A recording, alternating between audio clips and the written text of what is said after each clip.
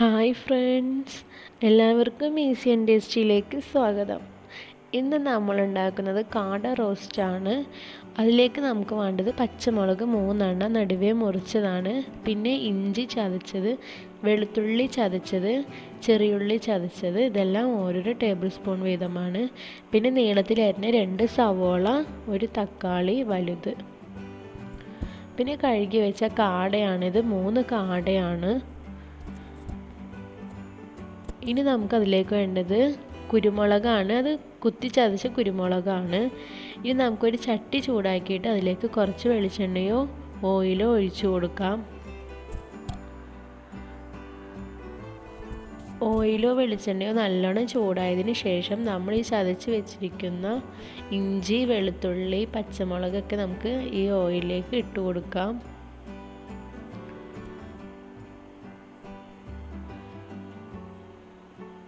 ഇപ്പോൾ ഇതാ നമ്മളെല്ലാം ഇട്ട് കൊടുത്തിട്ടുണ്ട്.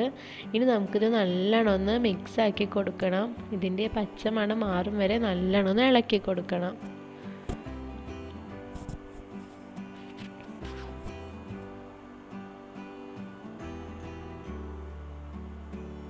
ഇപ്പം നല്ലോണം നമ്മൾ ഇളക്കി കൊടുത്തിട്ടുണ്ട്. ഇനി നമുക്കതിലേക്ക് സവോളയാണ് ചേർത്ത് കൊടുക്കേണ്ടത്. ഇത് ഞാനിപ്പോൾ 2 സവോളയാണ്, ചെറിയ സവോള ആയതുകൊണ്ട് 2 എടുത്തിട്ടുണ്ട്.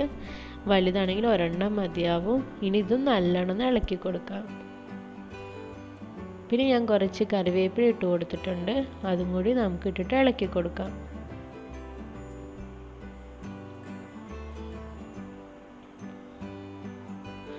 ഇപ്പോൾ നമ്മുടെ സവോളയൊക്കെ ഏകദേശം ആയിട്ടുണ്ട്. ഇനി നമുക്കതിലേക്ക് തക്കാളി നീളത്തിൽ അരിഞ്ഞതും കൂടി ചേർത്ത് കൊടുക്കാം.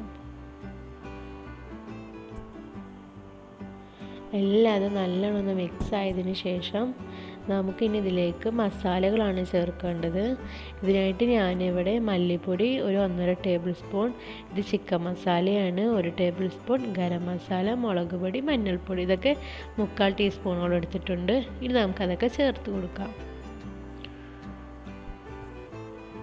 നമുക്ക് ഈ മസാലയുടെ പച്ചമണം മാറും വരെ നല്ലോണം ഒന്ന് ഇളക്കി കൊടുക്കണം. ഇത് നല്ലോണം നമുക്കൊന്ന് മിക്സ് ആക്കി എടുക്കാം.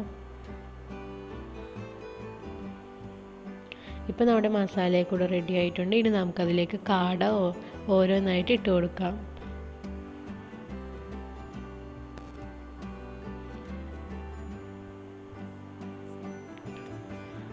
എന്നിട്ട് ഇതൊന്ന് നല്ലതുപോലെ ഒന്ന് ഇളക്കി കൊടുക്കണം. ഇപ്പോൾ ഇത് ഏകദേശം ഞാൻ ഇളക്കി കൊടുത്തിട്ടുണ്ട്. ഇനി നമുക്കിതിലേക്ക് വേകുന്നതിന് ആവശ്യത്തിനുള്ള വെള്ളം ഒഴിച്ച് കൊടുക്കണം. ഇതിനായിട്ട് ഞാനിവിടെ കുറച്ചധികം വെള്ളം ഒഴിച്ച് കൊടുക്കുന്നുണ്ട്. ഈ വെള്ളത്തിൽ കിടന്ന് കാട നല്ലോണം ഒന്ന് വേവണം.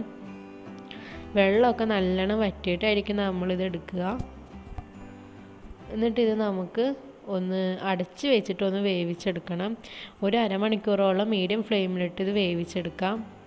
ഓരോരോ കാടയുടെ വേവിനനുസരിച്ച് നമുക്കിത് വേവിച്ചെടുക്കാം. ഇപ്പോൾ ഇതാ നമ്മുടെ കാട ഇപ്പോൾ ഇതാ അരമണിക്കൂറായി. ഇപ്പോൾ ഇതാ നല്ലോണം ആയിട്ടുണ്ട്. ഇനി നമുക്കിതൊന്ന് സെർവ് ചെയ്യാം. അതിന് മുന്നേ നമുക്ക് ചതച്ച് വെച്ച കുരുമുളക് ചേർത്ത് കൊടുക്കാം.